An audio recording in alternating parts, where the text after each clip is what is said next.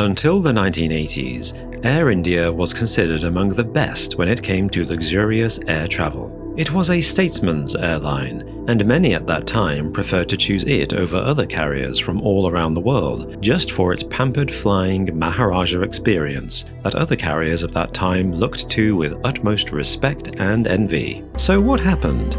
How did the world's pioneer in luxury line aviation end up being the laughingstock of the industry? To answer that rather disheartening question, we have to travel back in time to the British-ruled pre-independent India.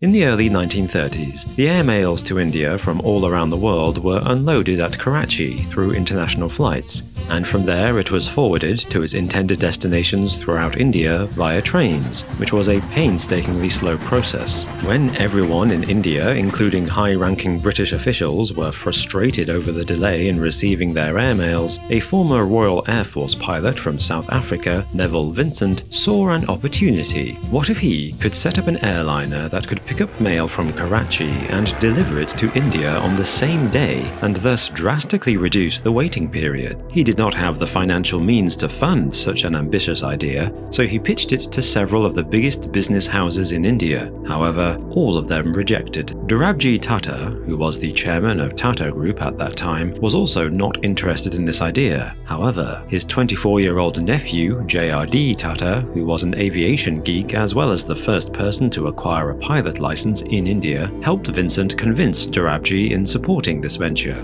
So in 1932, the duo started Tata Airmail, which was based out of a small hut with a thatched roof at Juhu airstrip in Bombay, with an investment of 2 lakh rupees. All they had was 2 little de Havilland Pussmoth aircraft and a crew of 2 pilots, 3 ground engineers, 4 coolies, and 2 security guards. The Pussmoths hauled about 25 kilograms of airmail along with 2 passengers from Karachi to Bombay via Ahmedabad. JRD Tata himself piloted it from Karachi to Bombay, and from there Vincent took it to Madras. In the inaugural year of its ambitious voyage, Tata Airmail went on to complete over 2 lakh kilometers, transporting over 10 tons of mail and 155 passengers. The same year, it also launched its longest domestic flight from Bombay to Trivandrum with a 6-seater Miles Merlin monoplane. Needless to say, they made a handsome profit of over 60,000 rupees in their first year. Their valiant efforts started to bear fruit as they expanded their service to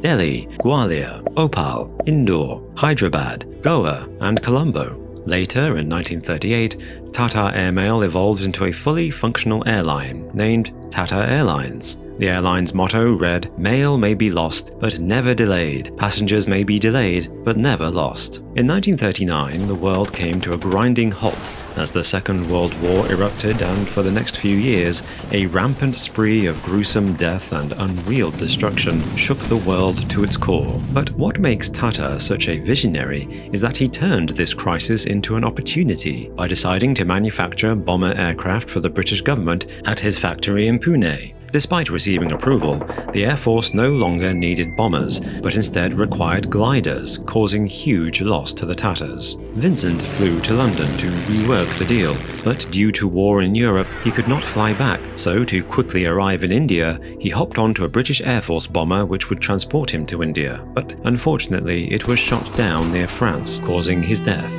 This was a huge blow to JRD, as he had lost his partner and friend, along with the chance to manufacture aircraft in India. However, he again managed to turn this challenging crisis into an opportunity by acquiring many aircraft from war-torn world markets at cheap prices to expand his fleet so that he could grow into an international airline. Following World War II, Tata Airlines became a public limited company in 1946 and changed its name to Air India.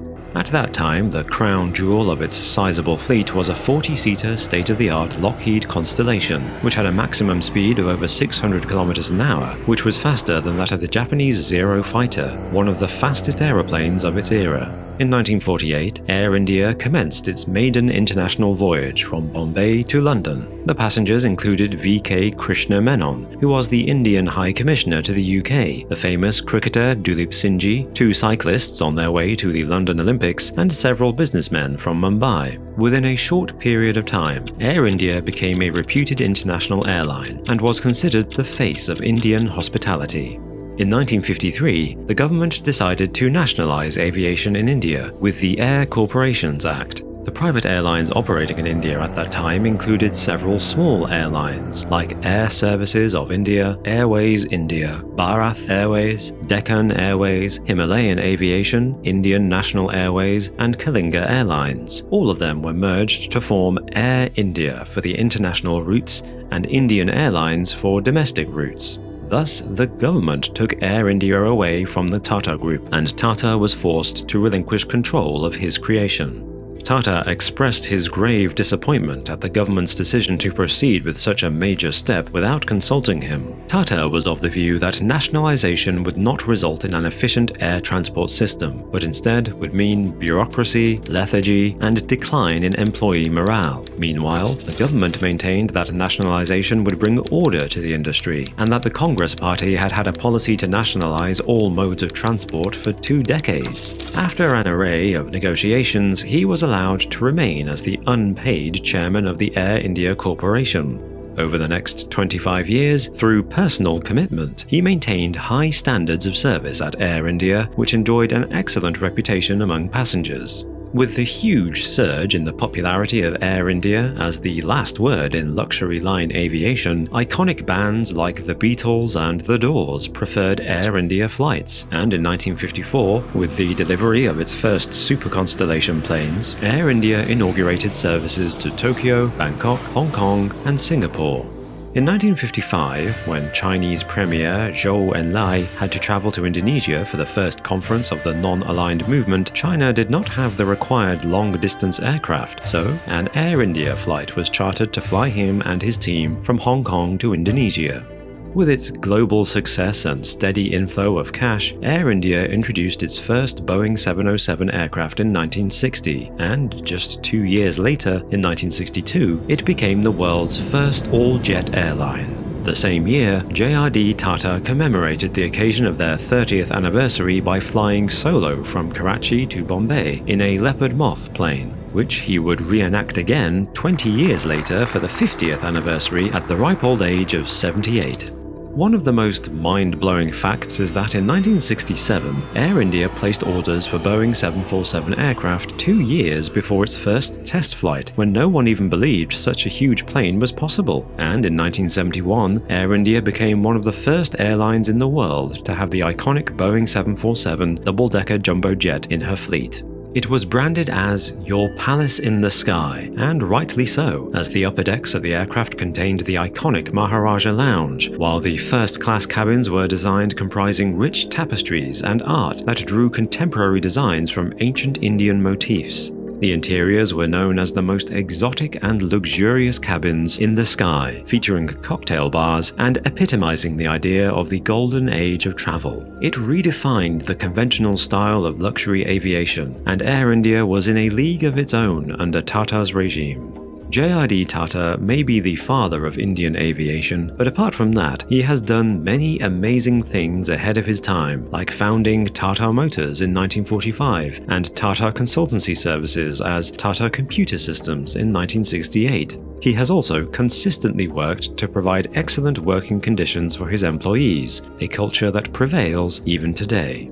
After the nationalization, the only personal stake Tata had in Air India was an emotional one. Tata took matters into his own hands and made sure that each passenger got the chance to indulge in the Maharajah experience, regardless of the class they flew. Once he even rolled up his sleeves and helped the crew to clean a toilet. He once admitted that while he was the chairman of the Tata Group, he was effectively dedicating nearly 50% of his time to Air India, an entity that provided no financial rewards to him or his 50-plus companies. However, in 1978, Tata was humiliatingly fired from Air India by Prime Minister Morarji Desai, as apparently they had a difference of opinion over whether alcohol should be served on the airline. Desai ordered not to serve alcohol, which Tata opposed. After Tata parted ways with Air India, the airline started its slow descent in quality and popularity. His removal from Air India was quite devastating for him. He may not have shown it very much. I happened to have been with him in Jamshedpur when he opened the morning papers because he was humiliated by having to read about his removal in the newspapers. And I was with him that morning, and he was really crestfallen. This marks the end of both JRD Tata's involvement with Air India as well as the golden age of Indian aviation. So how did Air India transition from being an invaluable asset to a multi-billion-dollar liability? How did an airline which was considered the face of Indian hospitality become synonymous with poor service? We will discuss that in detail in our next video.